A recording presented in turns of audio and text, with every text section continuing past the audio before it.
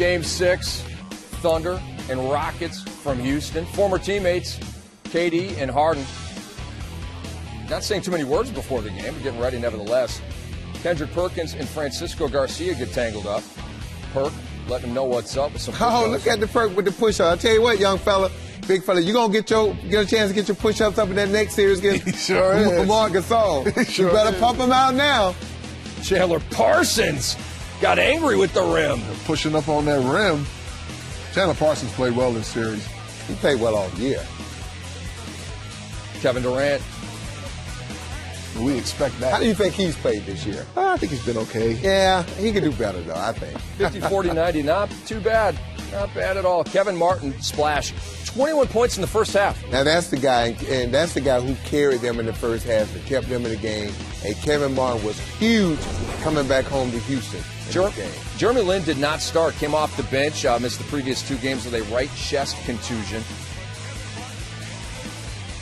And it's James Harden taking the bump from Derek Fisher and missing. And Reggie Jackson going coast to coast. Hey, man, this young man has filled in and done a great job in the absence of Russell Westbrook. He's just played tremendous basketball. Big 3 from James Harden, but OKC led by 4 at halftime. Chandler Parsons had 10 points in the third. Well, that's a deep 3. He's been aggressive, and he had to be. Kept it filling up right here. Again for 3. Houston led 68-62. The Sea of Red erupts down there in Houston, and then Kevin Durant answers. Well, look, he's always going to be the answer for the OKC Thunder to anything an opponent brings. Nice pass, Reggie Jackson to KD. Yeah, just dribble penetration, finding KD floating on that baseline for an easy 12-footer. You played 8 years with Kevin Garnett, didn't you? Yeah, it's kind of hard when I hear Kevin, baby. We understand the mistake, my friend. Kevin Durant for 3. OKC led by 8. James Harden turns it over. Derek Fisher with the D, and it's KD all the way. Yeah, well, the Boston Celtics could have used Kevin Durant tonight, too. More from Kevin Durant.